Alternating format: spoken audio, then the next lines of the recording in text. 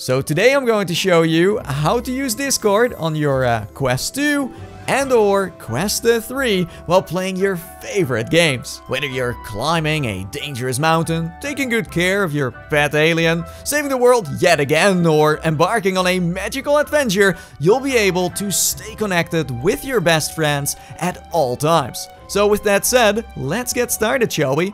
First, put on your headset and once it's booted up, navigate to the Quest's browser and search for Discord in the top navigation bar. When you arrived at Discord's official landing page, you'll be prompted to log in. In my opinion, the quickest way is to skip the traditional username and password combination and scan the QR code instead. In this case, all you have to do is grab your phone, open the Discord app, and in the settings, tap on the QR code scanner.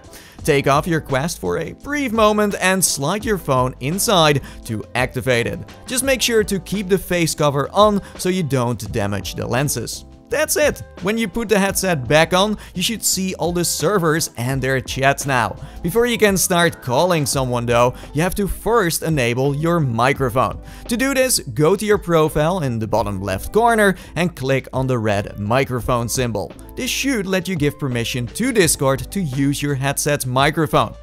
Now, if you do run into issues here and seeing a message saying microphone access denied, then to fix that, you want to click on the green lock icon next to the search bar.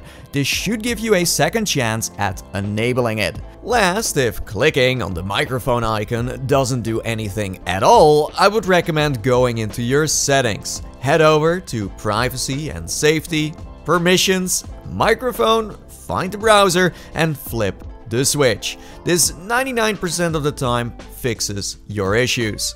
There you go, congrats, you're then ready to jump into a call. My friends are always surprised when I tell them I'm calling from within mixed and virtual reality, which is pretty funny.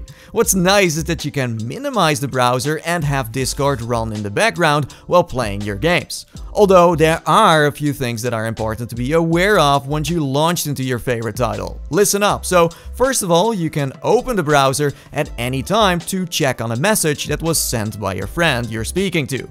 But sadly, you can't share your screen to show them what you're playing, simply because the Quest has not been built to do that kind of stuff. However, the person on the other side of the line can, which is, well, better than nothing. When people seem to have troubles hearing you properly, it might help to dive into Discord's audio settings. Here, you can tweak things like the sensitivity of your microphone and so much more. Oh, and don't forget, you can bookmark Discord. This is handy if you don't want to look it up every time you go back into the headset. If you, let's say, don't feel like talking to people, then you can of course chat too. Thanks to the virtual keyboard, you can always stay in touch. Hopefully, in the future, you can text with your speech as well, as this is a much quicker method. Next to that, you can send screenshots you took inside the game to show what you're up to. Just make sure to give permission to your Quest to share files with Discord, because otherwise this doesn't work at all.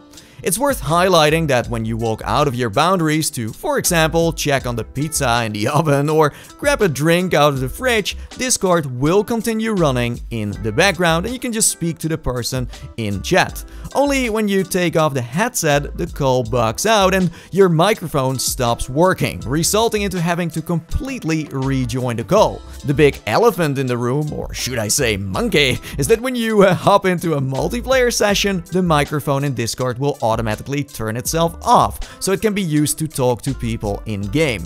What this means is that you can't have the microphone active in two places at the same time. So you will have to choose between talking to your in-game friends or the ones that are hanging on Discord. And there you go, that's all you need to know about using Discord on Quest 2 and Quest 3. Make sure to join my server if you haven't already. There's a link in the description below. Over there we chat about everything VR and more. And now it's time for me to, well, sign off. Until next time, and bye-bye for now.